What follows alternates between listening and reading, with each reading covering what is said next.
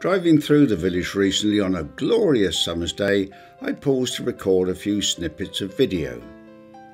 I was lucky to get chatting to a few residents who were enjoying this somewhat rare sunshine.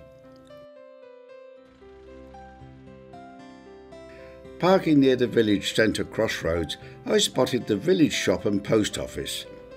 Apart from the pub, this surely is the hub of all village life.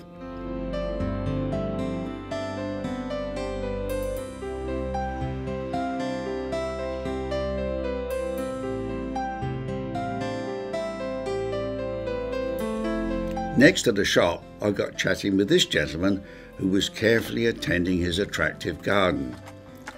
Then, to my amazement, he started to draw water from his garden well, something I hadn't seen since my childhood in Sussex. I just had to have a short record of that.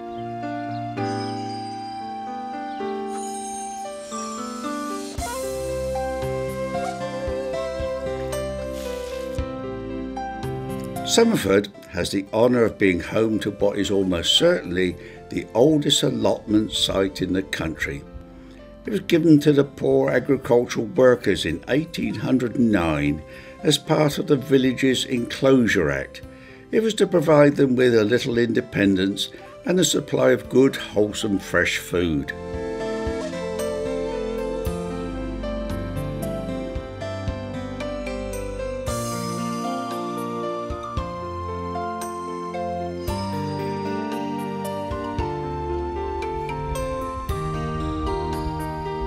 Great Somerford's free gardens are still cultivated by villagers some 200 years later. Of course, there was many things during the war. For example, you were not allowed to grow cucumbers in the greenhouse because cucumbers were considered not to be a necessity crop. In other words, it was considered to be a luxury, and therefore they could only be grown outdoors. So there was all sorts of silly rules, because we used to grow what they call ridge cucumbers, outdoor ones, during the war, because they weren't allowed to, as I say, grow them in the greenhouse.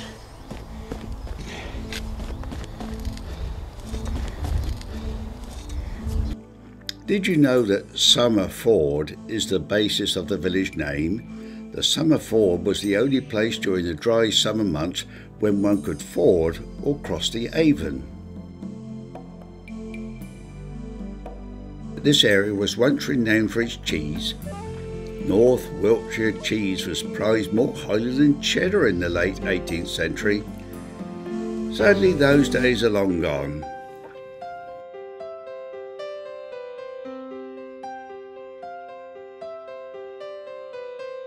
Opposite the shop is the one remaining public house in the village, the Volunteer Inn. As you might expect, this also plays an important part at the centre of the community. The Volunteer Inn is a delightful 19th century classic stone building.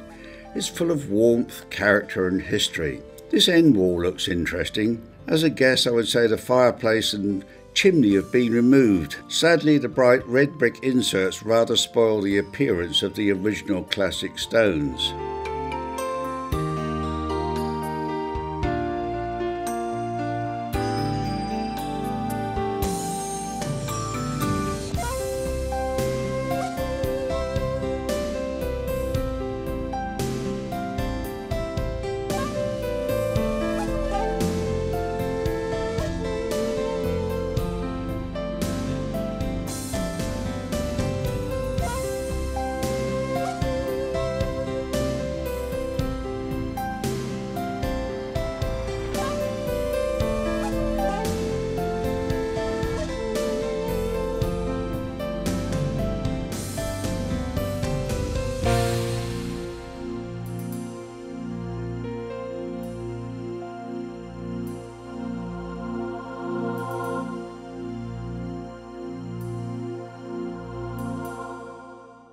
The oldest house in the village is thought to be the Mount House.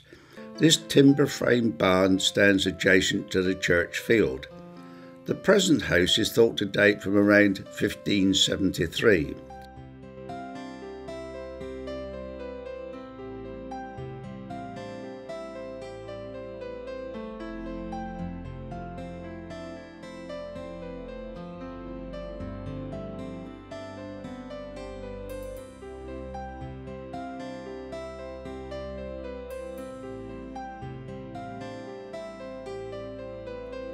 The present church building dates from the 15th century.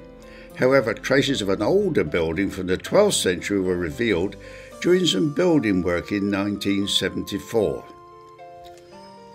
The remains of what was probably a Norman castle have been found close to the church, and during the Second World War a number of brick and concrete pillboxes were erected.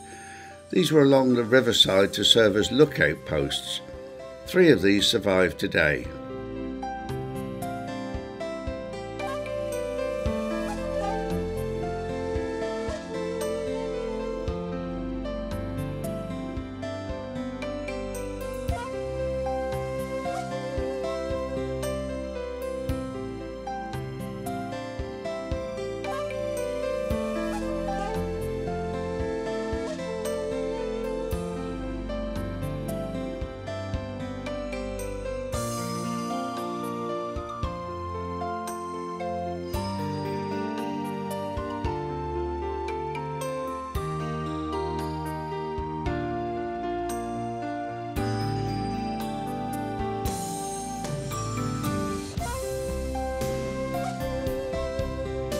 I'm told that this attractive house was home to the parents of Captain Mark Phillips, who went on to marry Princess Anne. Naturally, the churchyard holds the graves of generations of village families.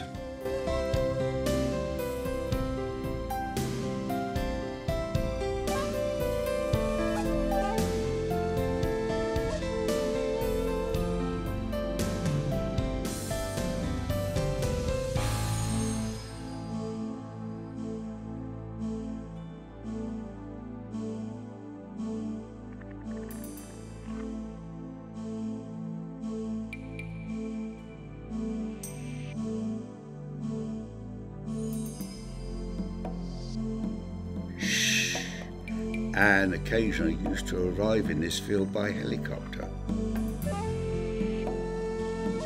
I was advised to look out for this special tree and seat as I left the village. Princess Anne planted the tree, and there's a plaque here to commemorate the event.